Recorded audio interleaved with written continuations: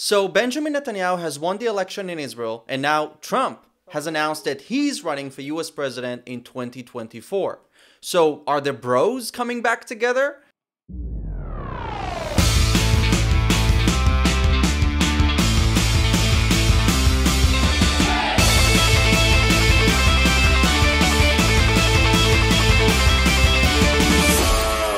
This week, the 25th Knesset of Israel, which is the Parliament of Israel, has been sworn in with several new members of Knesset. Benjamin Netanyahu is now facing one of the toughest tasks after being elected in Israel, and it's forming a government. Talks are undergoing with the right-wing bloc leaders as to who gets what and who the next ministers are, but I want to point out a very interesting fact. On the day of the US midterm election, if I'm not wrong, and shortly after Netanyahu's incredible victory, a blood lunar eclipse appeared in the sky for a few minutes. Now, I was sitting in my living room in Israel when that happened, and I remember I looked at the sky and I saw this incredible big moon that was red and seemed closer than ever. I tried to take a photo of it with my iPhone, but it didn't look good, and before I could find my camera to take another better picture, the moon went back to normal. But it was a very extraordinary sight to see. Thankfully, I have good friends that took several photos of that blood moon and sent it to me.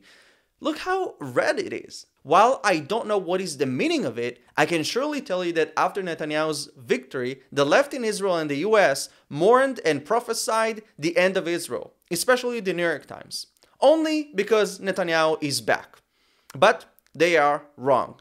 We will not see the end of Israel, but the beginning of great historic landmarks, peace agreements, securing the future of Israel, victories, combating global terrorism, including the Iranian regime, and so many other tasks. And with Trump coming back, oh boy, the left will start and speak in tongues with their new made-up prophecies. Remember when Trump became president? The left said the same things and even threatened to move to Canada.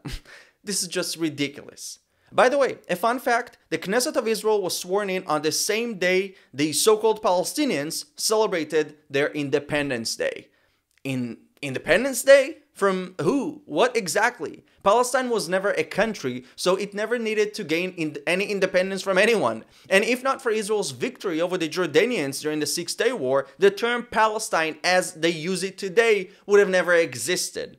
But the more exciting news is that former president and future president Donald Trump has announced his comeback. He will run for presidency in the 2024 election against Biden.